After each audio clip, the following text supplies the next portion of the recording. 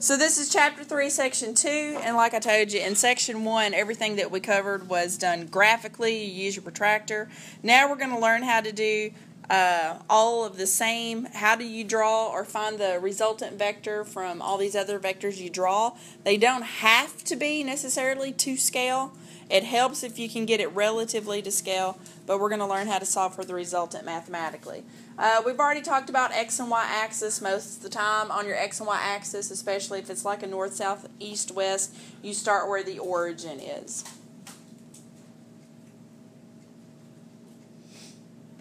And we bring in, for this, the Pythagorean theorem and the tangent function. Who knows what the Pythagorean theorem is? A squared plus b squared equals c squared. Very good. What about the tangent function? That is... Have y'all done sine, cosine, tangent? Yeah. Okay, you just don't remember? That's okay. That's okay.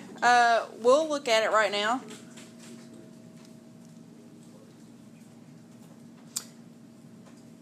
Pythagorean theorem. There it is right there.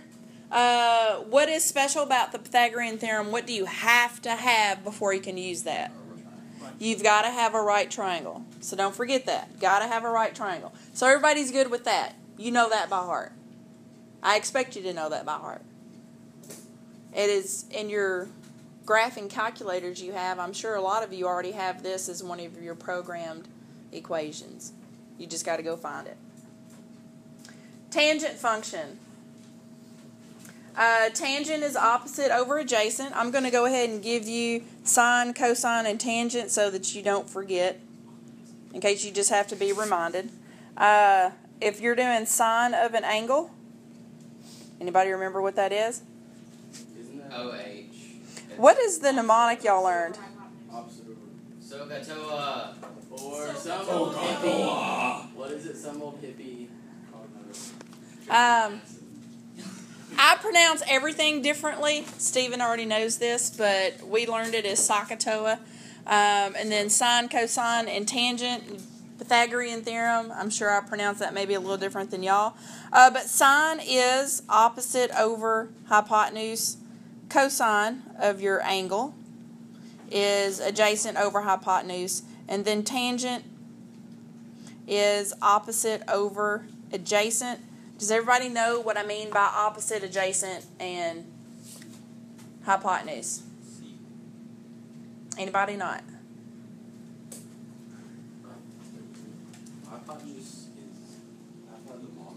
The longest leg of your right triangle. I do expect you to have those either memorized or in your calculator, because for the rest of this trimester, we will use it a lot. All of this. Sample problem. An archaeologist climbs the Great Pyramid in Giza, Egypt. Its height is 136 meters. Its width is 230 meters. What's the magnitude and direction of displacement of the archaeologist after she climbs from the bottom of the pyramid to the top? Friends. So let's add in something here.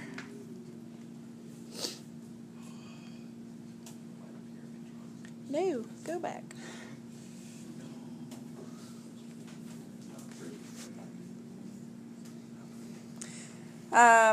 If I'm going to draw this, and it's talking about a pyramid, everybody knows what a pyramid looks like, right?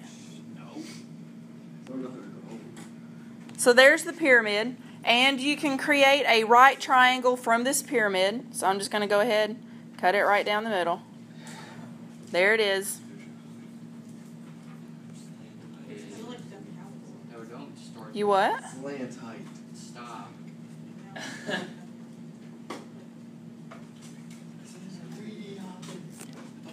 So if we're looking at this as far as what's given, hey, it says the pyramid's height is 136 meters. So this leg is 136 meters. And then it says its width is 230 meters. That was the entire width, was 230 meters. So how long is this bottom short leg going to be? 65. 115. I just heard 3 different numbers. What is half of 230? 115. Holy cow. Mitch, you are struggling over there. 115 meters. Now here's the question. It wants to know the magnitude and direction. So if this is our archaeologist and she is going to climb up to the top right here, we need to find out what the hypotenuse is. The hypotenuse is going to be the distance that she actually goes. And if they ask for displacement, that includes direction, so we also need to find that angle. So the hypotenuse, which is really your distance, and then your angle. What are we going to use to find the hypotenuse? Pythagorean theorem.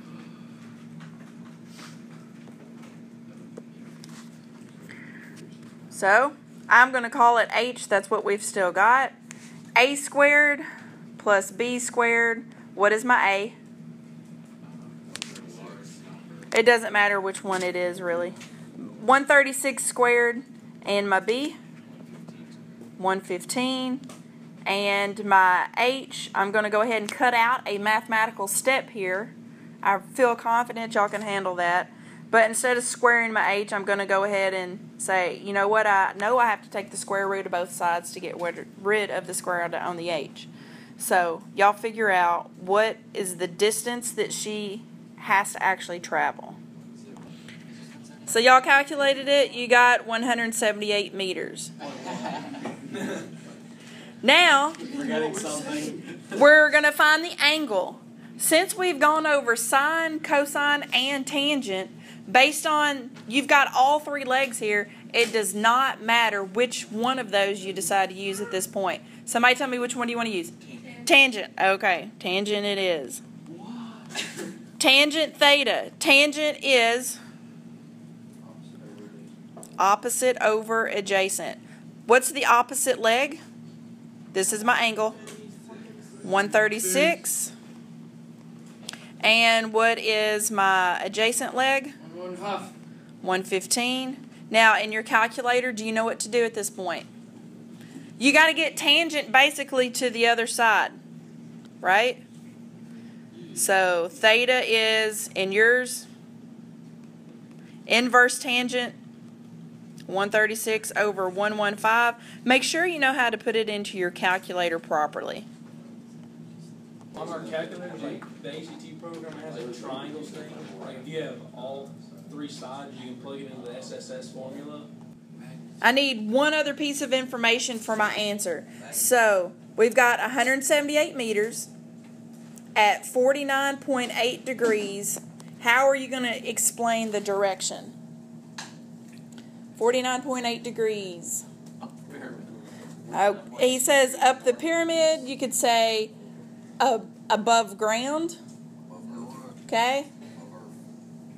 So, there's several ways that you could put that. But I want you to put, well, how else am I going to describe this 49.8 degrees? And we just gave you a few options.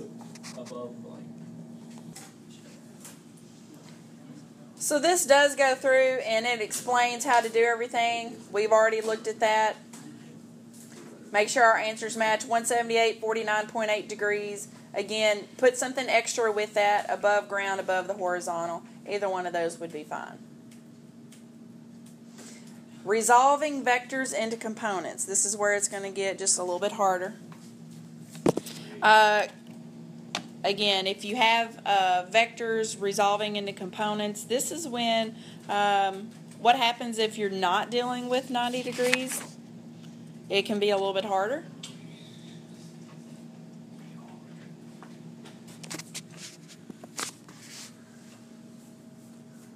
So, again, and we'll get to an example where, what if your vectors you have don't make a 90-degree triangle?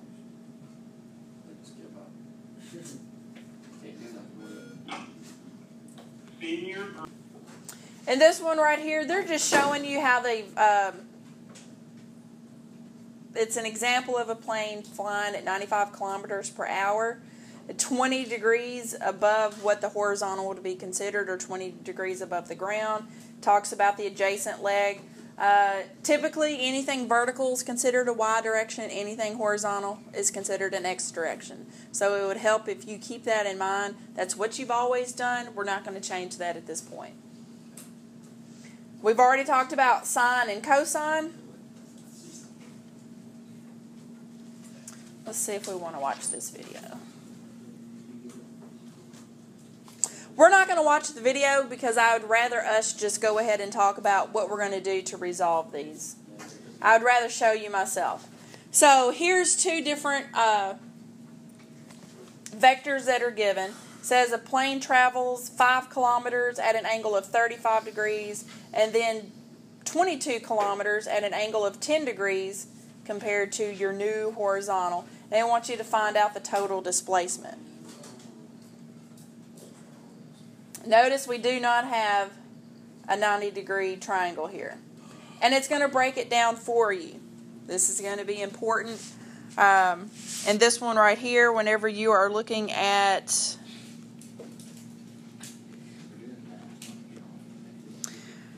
this, that is considered the hypotenuse, but they're breaking it down into two different triangles. First, they have this triangle. So there's one triangle.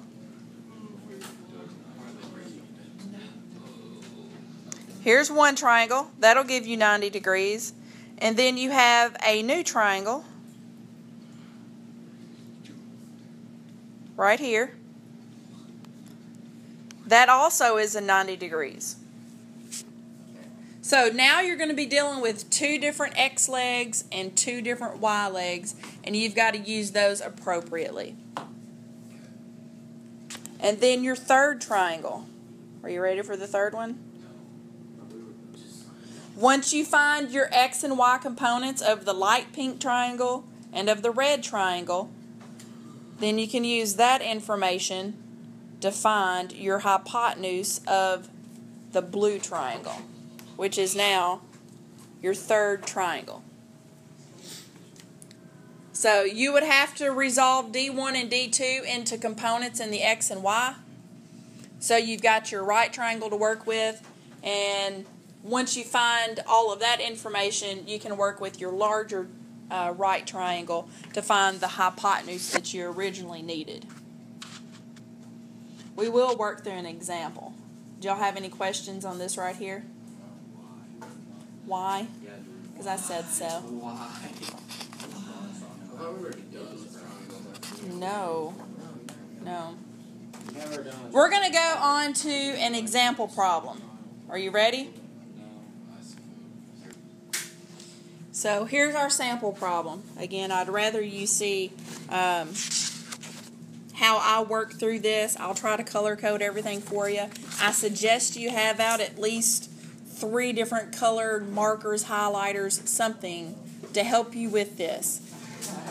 A hiker walks 27 kilometers from her base camp at 35 degrees south of east. Then she walks 41 kilometers at 65 degrees north of east and discovers a ranger's tower. Find the magnitude and direction of her resultant displacement. Again, at this point, once we start drawing this, it does not have to be to scale, but it helps if you keep things scaled somewhat appropriately, at least to your mind's eye.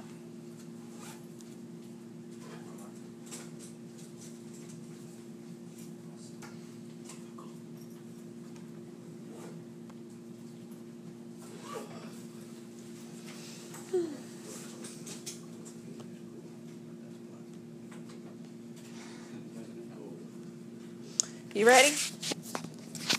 So, first thing she does, again, if we have our standard XY coordinate system here. First thing, the hiker walks 27 kilometers from her base camp at 35 degrees south of east. Here's south, here's east. If we go south of east, there's the 35 degrees we're talking about, going south of our east line. And she's going to walk 27 kilometers. So we'll go ahead and draw that. That is 27. The next day, she walks 41 kilometers, 65 degrees north of east. So I'm going to put a dotted line. There's my new east line right here. And we want to go 65 degrees off of that. So we're going to be walking in this direction. And this time we are going 41 kilometers. So it definitely needs to be longer than our last leg. It was 27. This one is, stop it, 41.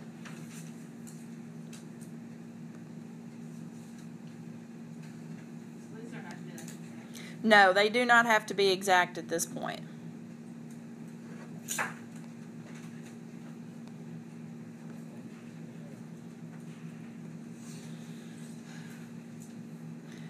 So this angle over here is 65 degrees, right?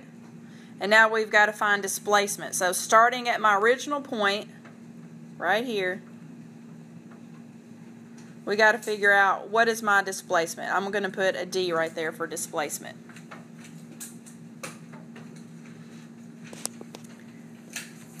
Do we have a 90-degree angle? Right triangle. I mean, it almost looks like that is right there, but it is not. It is not, okay? Let me show you the triangles we're going to work with. Are you ready? So the first one we're going to work with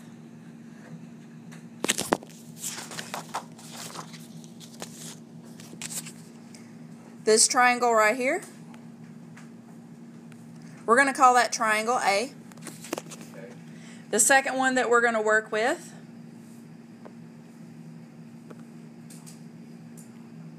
this one right here. We're going to call it triangle B.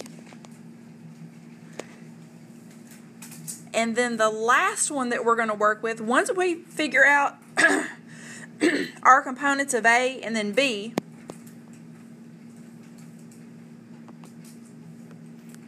we are going to work on this triangle. That is going to be triangle C.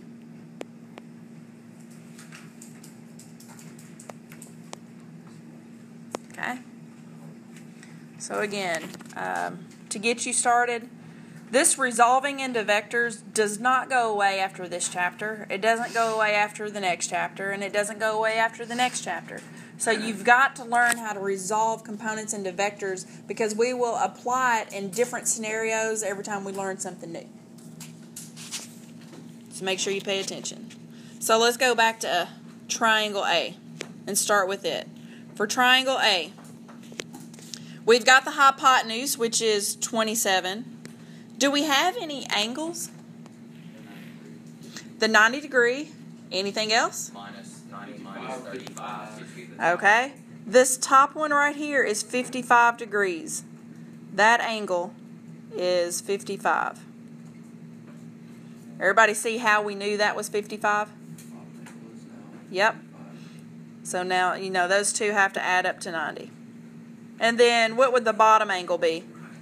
Not saying we have to use it, but what would this bottom angle be? It would be 35 degrees. Okay? We need to figure out, we're going to call this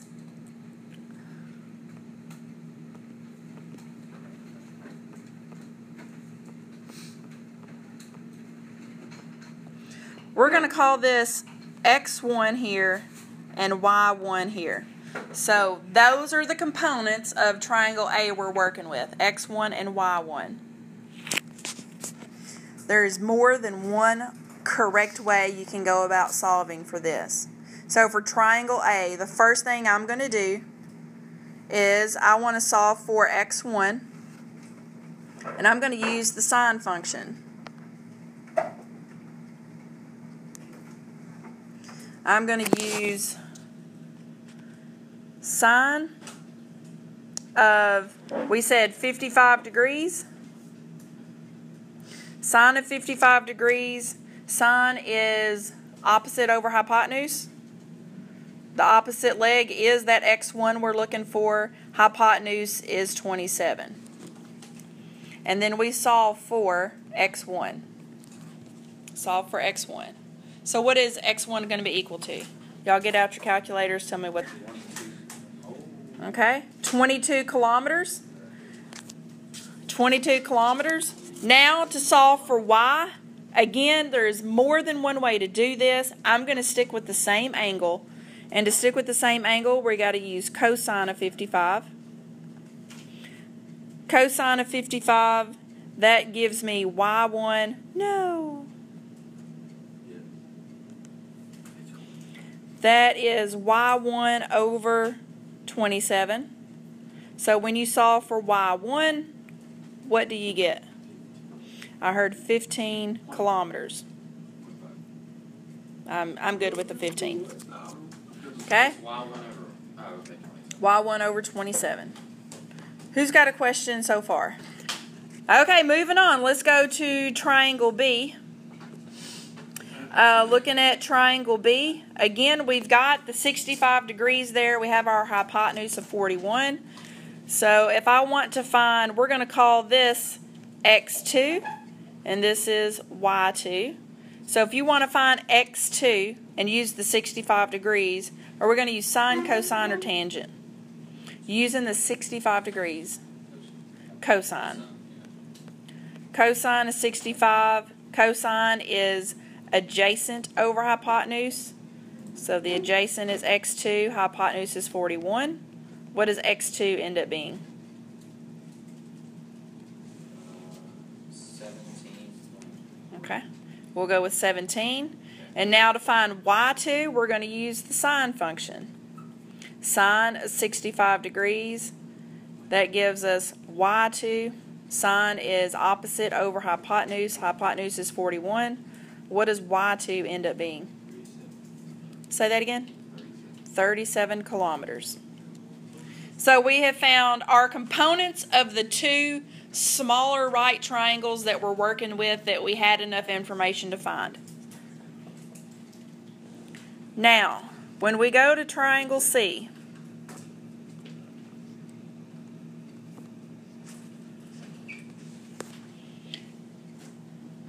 to find the hypotenuse, which is D, okay, we need to know what our total x and total y is going to be. So, for my x, how do I find that? X of my resultant, we'll call it XR, X for the resultant. What do I do with X1 and X2? Because I need this leg right here. You add them. So it's X1 plus X2. What about for my Y resultant? Subtract Y2 minus Y1. So without me doing all of that intermediate math there, what is my XR going to be equal to? 39 kilometers. And what is my YR going to be equal to? 22 kilometers. I'm leaving off all my units just for space right now. You can keep up with it on your own paper. Okay, now I've got my X and Y leg of that orange triangle, so we can go find D. That is displacement for our resultant vector. That's where we use Pythagorean theorem. So dr squared equals, the x leg is 39, the y leg is 22, and you solve for the resultant displacement. So figure out what that is and give me an answer. 44.8. Okay, so I'm going to put down 45 kilometers.